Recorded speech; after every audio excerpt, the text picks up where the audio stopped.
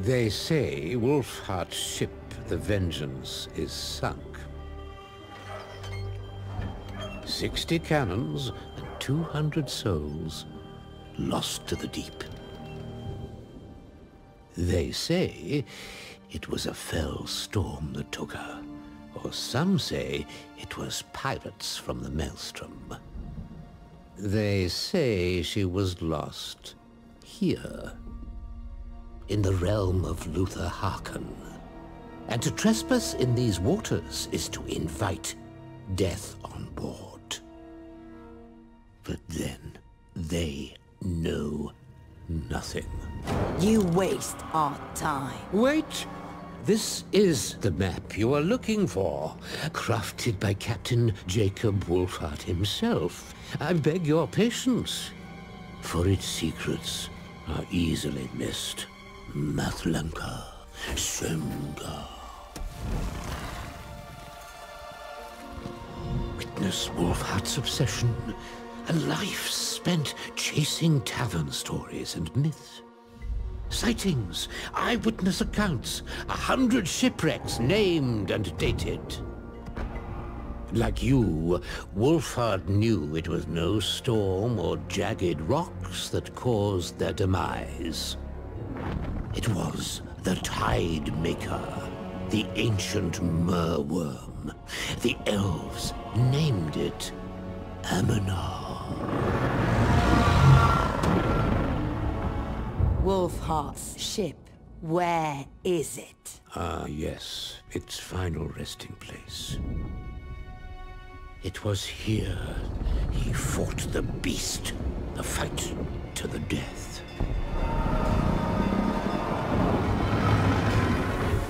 All but one of his crew were lost. It was he who marked the map with this cross.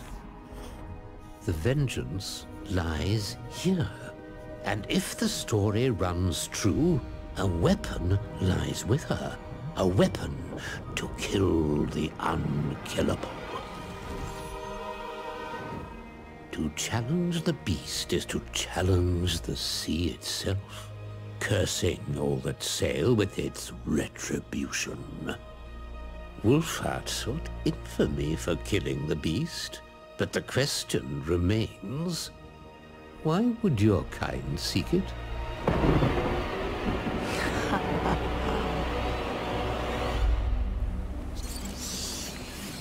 Why all these stalls? We go hunt. Yes, hunt beasts. Us!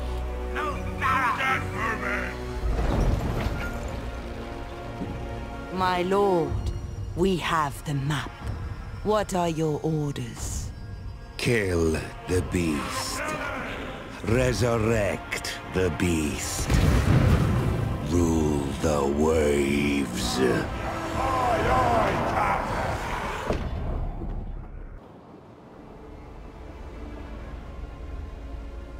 The oceans roil constantly, shifting, concealing, hiding secrets beneath their murky depths.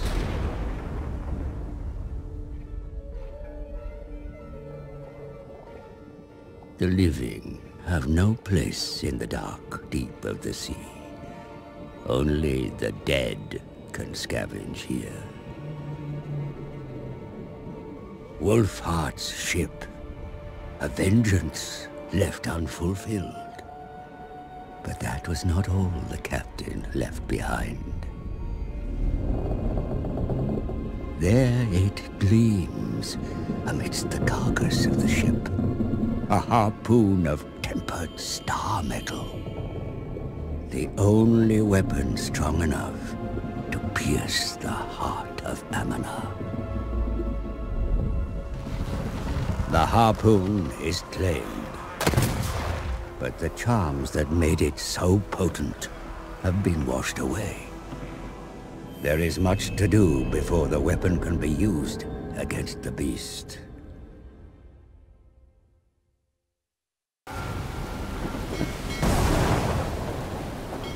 The launcher has been constructed, and Stromfeld's lost shanties have been sung. the verses combining into a potent charm, imbuing the harpoon with great power. The final verse revealing a cavern in the deeps where Amana lurks.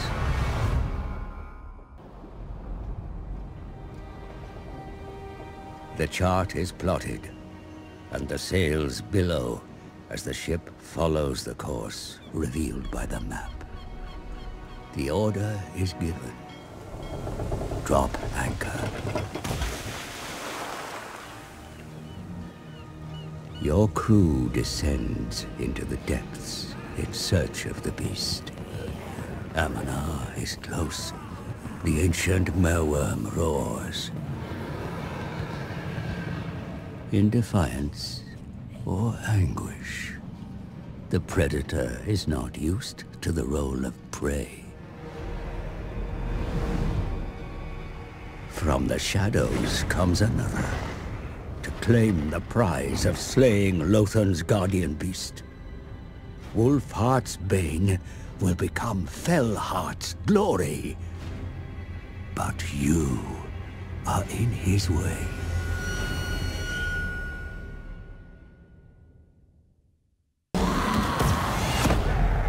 Your hunt is over. The mereworm is not yours to slay. It is a creature of Mathlan, Lord of the Deeps, and only I am charged to cull in his name. It has been amusing watching your sea-racked corpses stumble and dodder as you tracked the prey, but Amana is Lothan's guardian, a creature aligned to the Asur. Who are you to interfere in such an ancient rivalry? The prize is mine, and mine alone. The beast is summoned. Your use is at an end.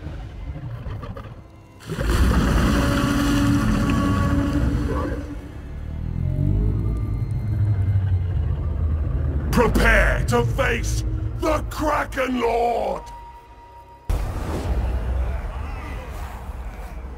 The Krakenlord is defeated. His mantle of the sea's greatest pirate is almost yours.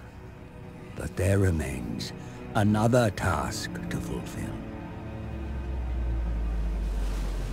The beast is lured to the surface. Wolfheart's harpoon yearns to be fired. Now blessed with charms hidden within the ancient sea shanties, it thrums with power.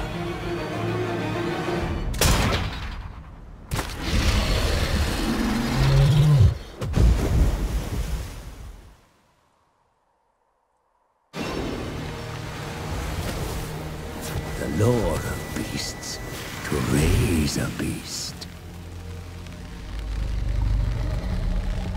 Amana has risen again, but its flesh rots.